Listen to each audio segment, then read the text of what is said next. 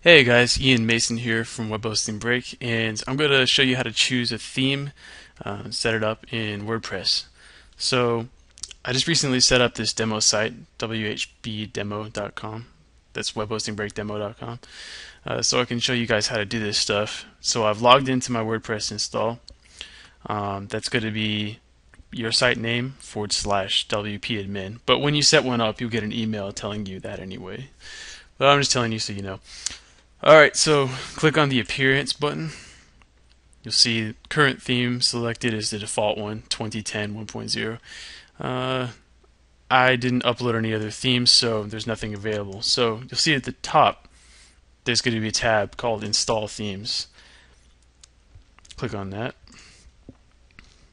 I don't want to bother searching through all these criteria, so let's check out the newest, the featured themes.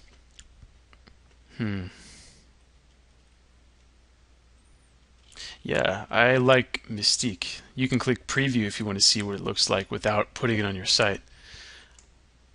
It's not totally my style, but just for example purposes, I'm going to go ahead and activate this theme. So let's click install.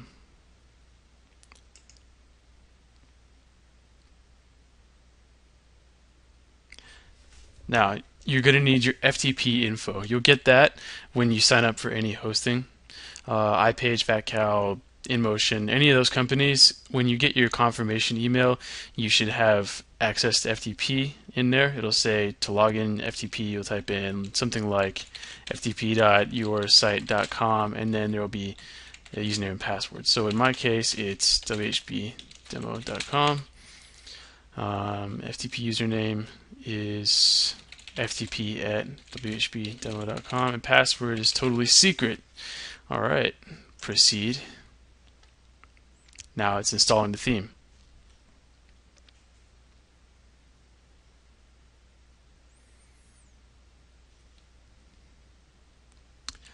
Come on, I don't have all day.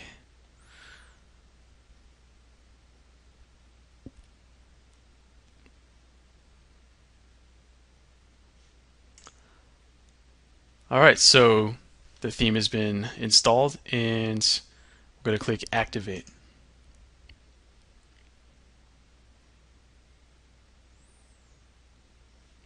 All right, done. Awesome.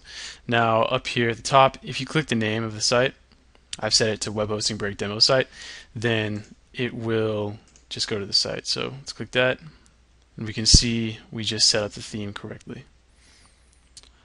All right, cool. That was just a simple tutorial on how to set up a new theme on your WordPress site.